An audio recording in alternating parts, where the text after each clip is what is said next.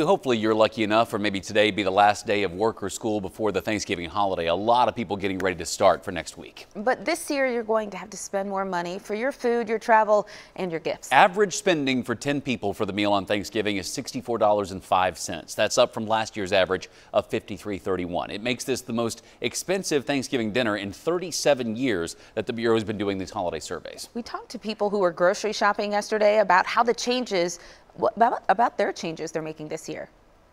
I look at all the options at different venues and choose that way who has the best prices for certain things. You can't grub as much as you want to. You gotta eat a little parts at a time. Well, it's a splurge. And of course, as we talk about every year, a lot of people aren't able to afford really anything this year. So this morning we have live team coverage on how you can get the help if you need it and stretch your dollar to get more for your money if you are able to do some shopping. Let's start with Caroline Hogan on that second topic. Caroline, let us make some sense of spending money this year.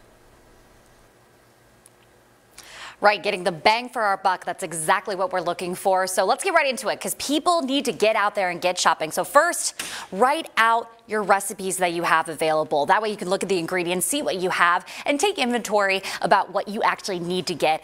Thus, you don't have to go back to the grocery store before Thanksgiving when prices might be a little higher. Then shop around at different grocery stores. That way you can get the best prices and make sure that you're not being, getting a little bit higher for that turkey this year. And then finally, a tip from our KSHB team, but have a potluck. That way it saves a lot of time instead of having one person to do the whole meal, and it saves you money because you're only responsible for one little dish itself. So overall, saving some money and saving some time too. That's what we want.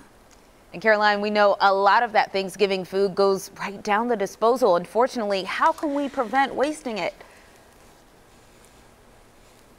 Yeah, so talking to a nutritionist at St. Luke's, Grace Hoffman, she said one of the best ways to do that is to focus on doing single serving portions. So make maybe little muffins of stuffing. She made those for us yesterday and they were so good. That way you can have, one little muffin and not gorge yourself, little pumpkin pies maybe. And then for those scraps that you have left over from making the recipes, save those because they can go in soups, burritos, sandwiches, and put them in the fridge and they're going to be good for a long time. That way you're really stretching your buck and you're not wasting any food this holiday season. Good to know. Caroline, thank you so much.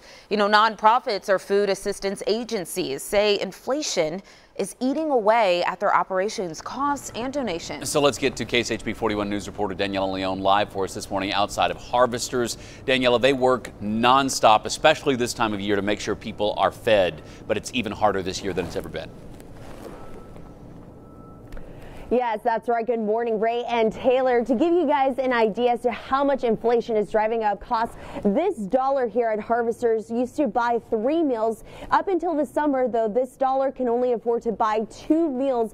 And Harvesters partners with at least 800 agencies in both Kansas and Missouri and is helping feed more than 226,000 people on a monthly basis. And nearly the majority of those 800 agencies reported to them that they're experiencing a high demand for their services. Take a look at your screen. Yesterday morning, we were out here at Harvesters talking with staff members and volunteers. They say the demand mirrors what they saw during the height of the pandemic, but federal relief programs like child tax credits and monetary donations are simply no longer in place, and this is how it's impacting them.